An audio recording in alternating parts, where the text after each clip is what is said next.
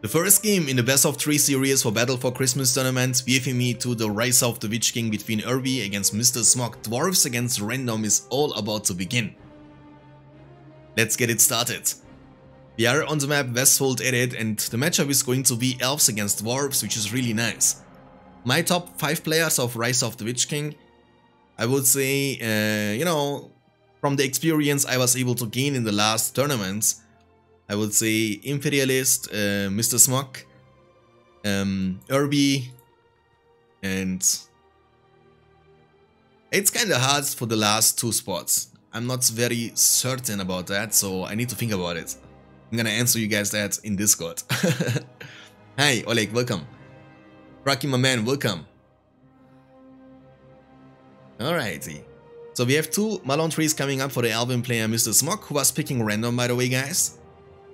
And his opponent, Urby, was pre-picking the Dwarven faction, so, you know, he doesn't know that Mr.SmoKkkk is Elven faction. But on the other side, Mr.SmoKkkk knows that he is facing against Dwarves. And yeah, this matchup can go either way, and I feel like what the Dwarf player, Urby, has to do is pressure Mr.SmoKkkk early on. Because we know that Dwarven faction is potentially the best faction to snowball with. So once you have a lead, you can actually keep going and keep attacking constantly from multiple sides. And actually keep Mr.SmoKkkk checked all the time. But if this not gonna happen, then I feel like Elven player can actually win this game quite easily. And I feel like this is the same situation like with the Goblins. Once you are falling behind with the Dwarves, it's really hard for you to actually win the games. So we have 2 mineshafts around the fortress into the Hall of Warriors, which is, by the way, the tankiest barracks in the game, with 4000 HP with level 1. And we always have to keep an eye on the builders from Urby. One of them is building a mineshaft around the bottom left side, and the second one is moving actually forward. There is a mineshaft coming up in the middle of the map as well. And I think Mr.SmoKkkk now has to scout the area and has to play a little bit more defensively, early on at least. Because we know if you're not gonna be ready for the defense, those Guardians with the Rallying Call buff, they're gonna hit like an absolute truck. And that's why Mr.SmoKkkk is using his builders to scout the area. If Urby win, it would be crazy. He didn't play for 6 months or something, yeah. This match is gonna hit like a truck, exactly Fiesta mode. Alex, welcome. Thank you so much for being here, Alex, appreciate that. Okay, so PowerPoint wise, Rallying Call is ready for Mr.SmoKkkk and also ready for Urby, so nothing is happening so far, but the builder got actually spotted. The Dwarven builders, they have a little bit more vision control, they are fast, so the Lorien warriors, they shouldn't be able to catch them. Okay, so the first attack is gonna happen now. There is a wall up coming up from Mr.SmoKkkk just to body block those Guardians. There are 2 battalions of Guardians, by the way, guys. And Mr.SmoKkkk has only 1 archer around. I think that's not gonna be enough.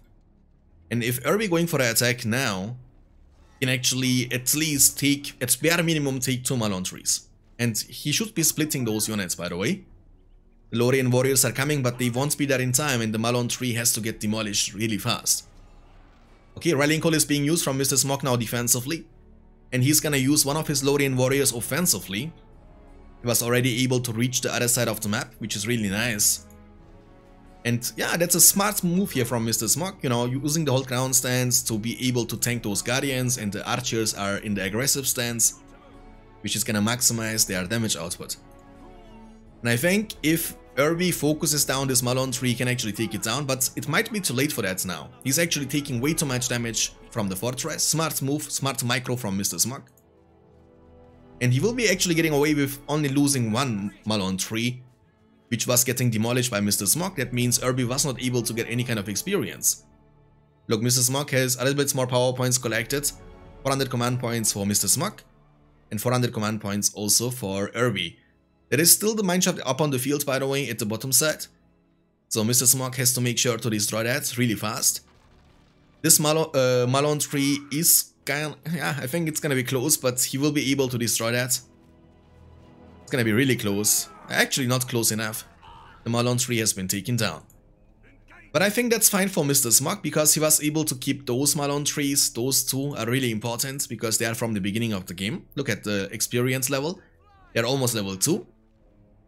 And with that being said, SmoKkkk will have a unit advantage because he keeps killing units all the time without losing any units by himself. which is gonna eventually, you know, make him really strong at some point and he can go for a massive counterattack. But we know the fact that, oh nice actually here from Urby, he was barely able to keep this mineshaft alive, and the battle wagon is joining the battlefields now. These battle wagons, they got nerfed with the Man of Steel, so I'm assuming we're gonna see some of them with banner carrier and some of them with the well.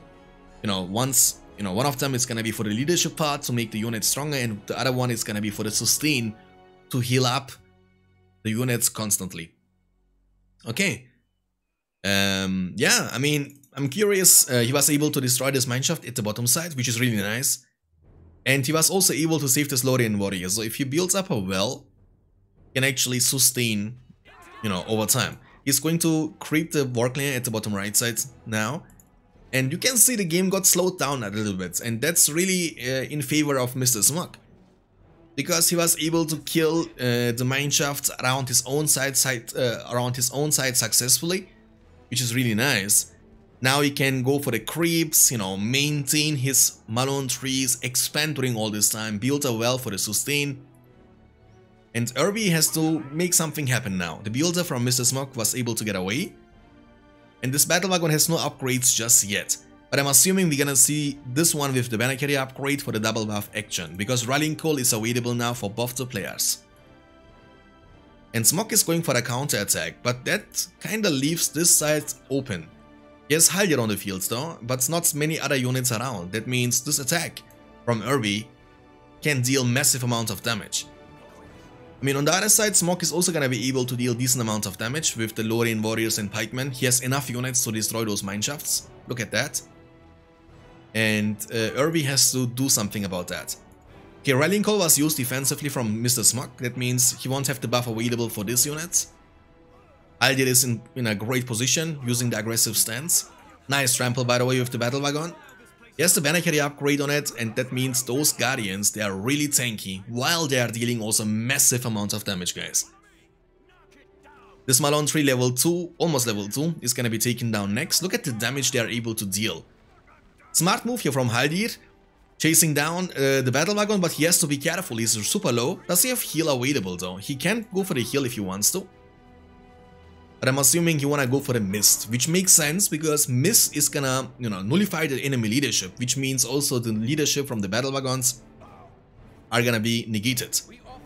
Haldir is leveling up, he's level 3 already. We know how impactful Haldir is going to be in the late game. Once he has the leadership unlocked with level 5, and especially with the golden arrow, which will be unlocked with level 8, can have a massive influence in those big fights by stunning the enemy units. Okay, heal is being used from Urby, by the way. We wanna keep going, and actually he was able to destroy quite a lot of Malone trees. He has 475 command points collected by himself. He might lose the Forgeworks, but it's quite tanky. It has 4000 health, just like the Hall of Warriors, so, you know, in order to take it down, I think Mr.SmoKkkk has to sacrifice quite a lot of units.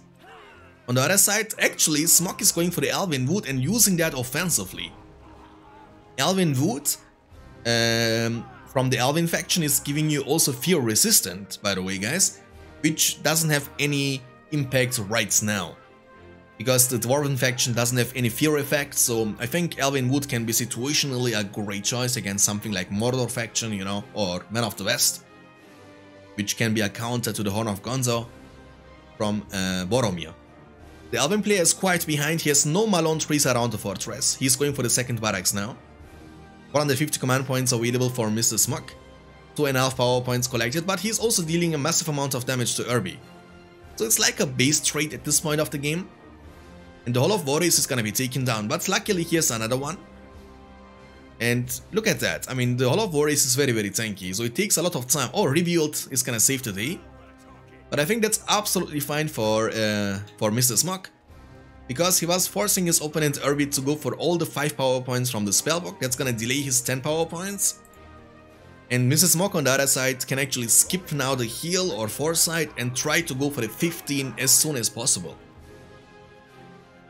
Okay, and he has now some archers around that should be enough to defend himself. I can't see Haldir on the field anymore. Did Haldir actually die? I think he died, but I was not paying attention. The Hall of Warriors has been taken down, the Mineshaft level 2 is going down next. Rallying Call is being used from Mr.SmoKkkk now offensively. Let me tell you that much, Urby doesn't have many units left on the field. He has actually like only a couple of Guardians, you know, there and there. That's all. And one Pikeman in the middle of the map. But he has nothing to defend himself against such an attack. And the second, but also the last, Hall of Warriors is gonna be taken down next. And yeah, I mean that's... I think that's a nice move here from Mr.SmoKkkk. Not playing super defensively against dwarves, but actually trying to defend himself with, you know, like Haldir and a couple of archers and using all the other units to go for the attack. Urby for now will be safe, as Mr.SmoKkkk is forced to retreat. And smart move also from Urby, creeping the troll layer in the middle of the map, which is always nice against elves, because you want to open the middle. But also especially because of the money you can get from the creep. Alright, the mineshaft at the bottom side is going to be taken down next, but there are only archers around and they won't be dealing any damage to those structures. That's why he needs some Lorien warriors or pikemen. Barracks are level 1.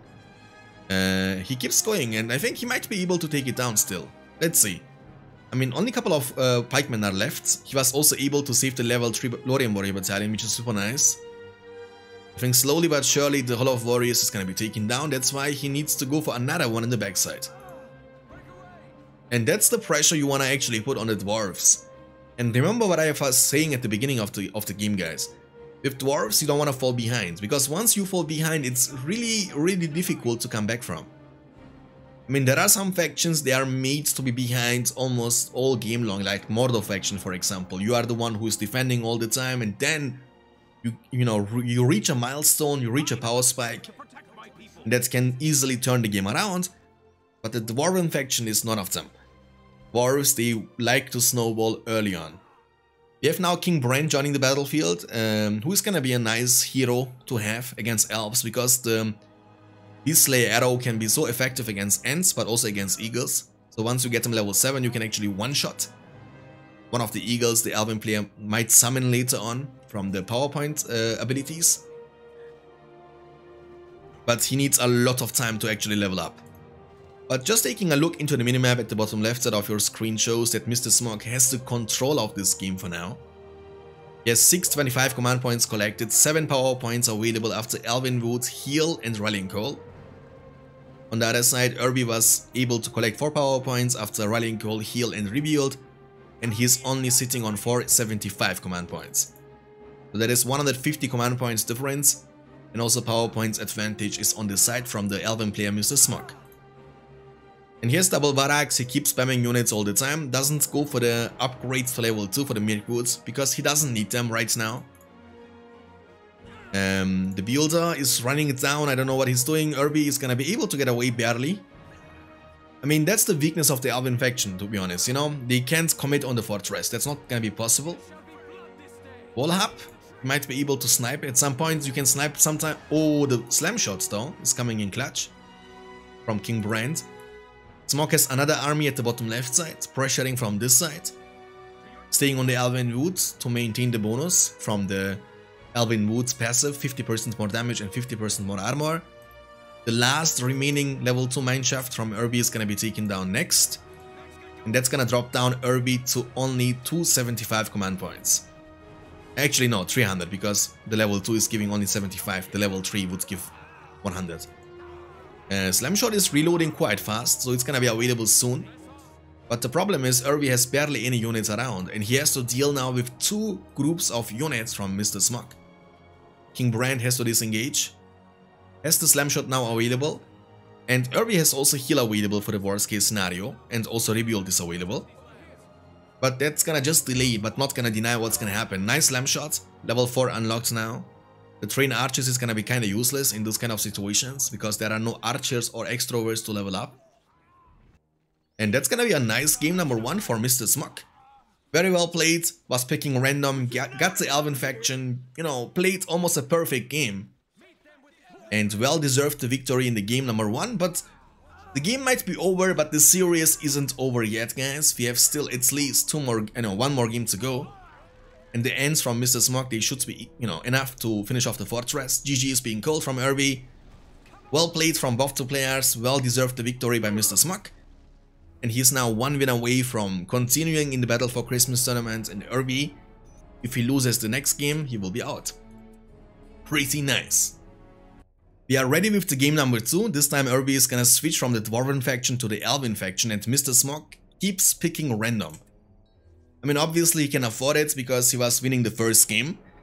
And picking random can be a double-edged sword. Sometimes you get a really bad matchup for yourself, and the only good thing about that in this format of the unrevealed tournament is that Urby doesn't know the faction of Mr.SmoKkkk.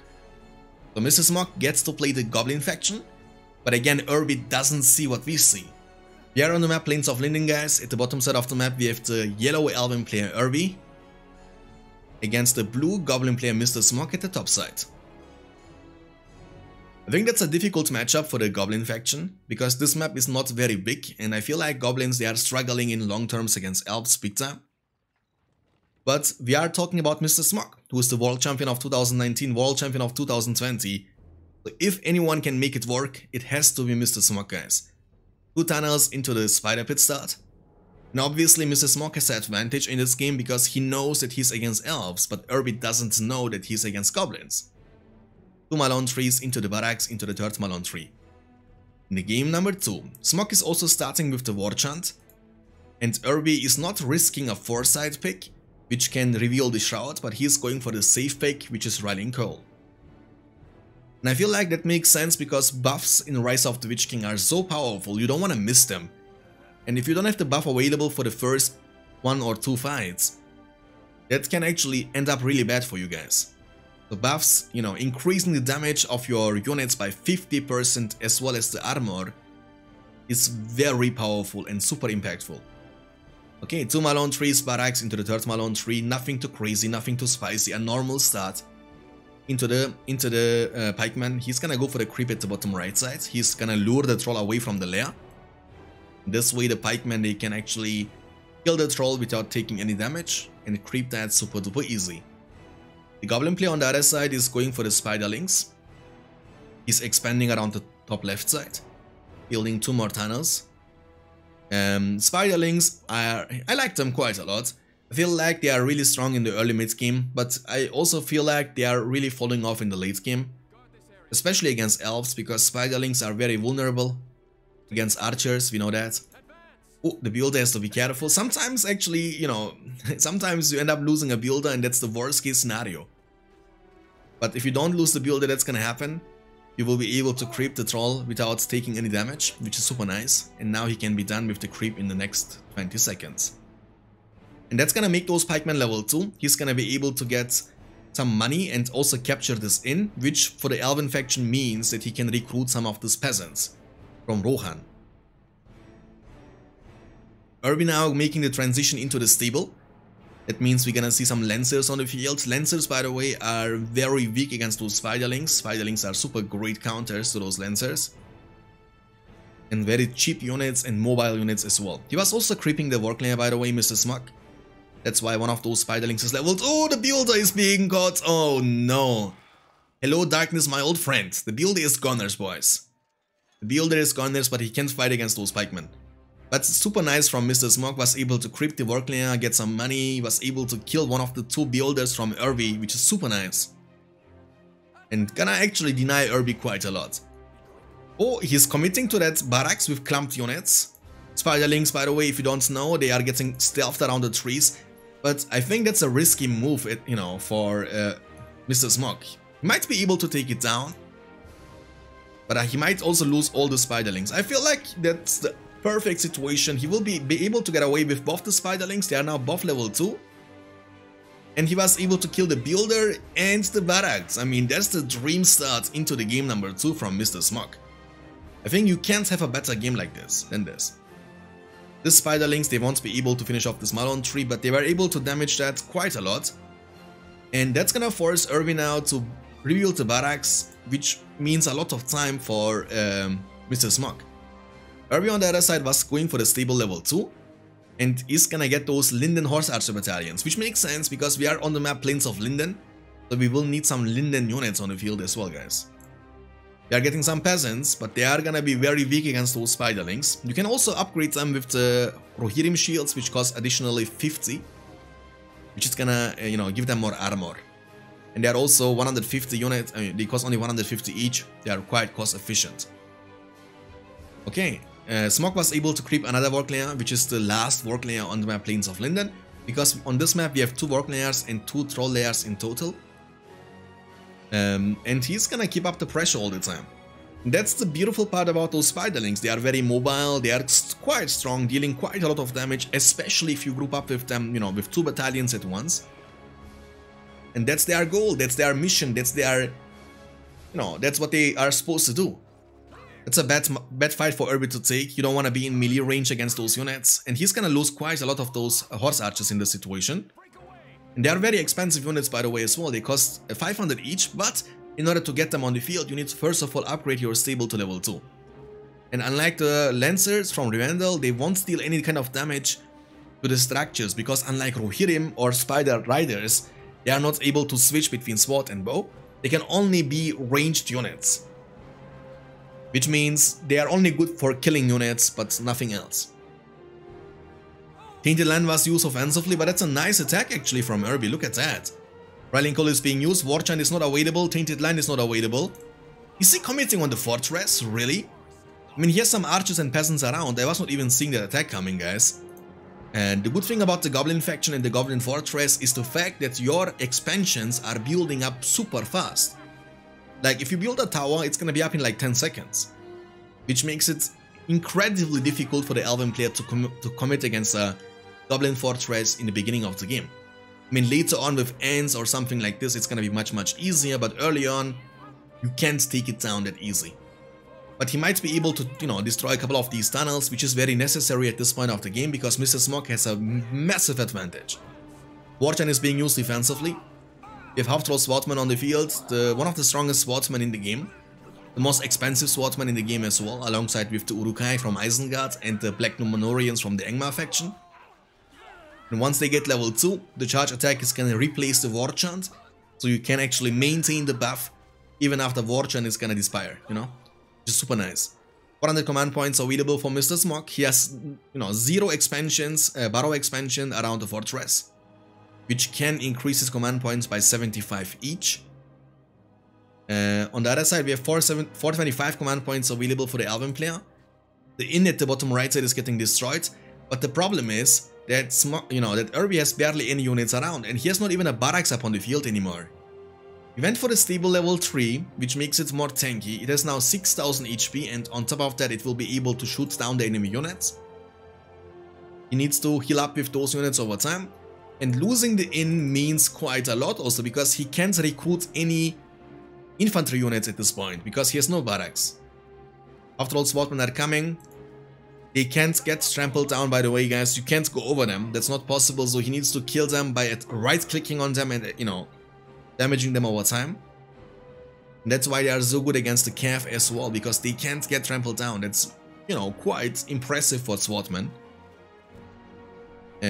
He's now finally building up a barracks, but Urby for now has to play, for sure, very defensively. Okay, he's baiting them into the well. That's gonna, nice move here, killing quite a lot of units, but losing the Malone 3 level 2 in the front side. I mean, luckily War Chant is not available for this fight. Imagine War Chant is being available now. Riding Call is being used, but Cave Bats are flying around. That should be debuffing the enemy units. They're gonna lose some damage and armor, but, and Charge Attack is being used. That's gonna again replace the War Chant. So those units, they are buffed now, and debuffing the enemy units makes those half-troll swordsmen super strong. Look how much damage they are able to deal and how much damage they are able to tank. Urby is saying GG. Was a nice game from Mr.SmoKkkk, incredible start into the game, and players like Mr.SmoKkkk, they know how to snowball their lead, guys. And they know how to win those games. Very well played from SmoKkkk. He's gonna continue in the Battle for Christmas tournament. And Urby, who was originally a replacement for C-Knight, who signed off from the tournament, has to say goodbye after the first series. GG, well played.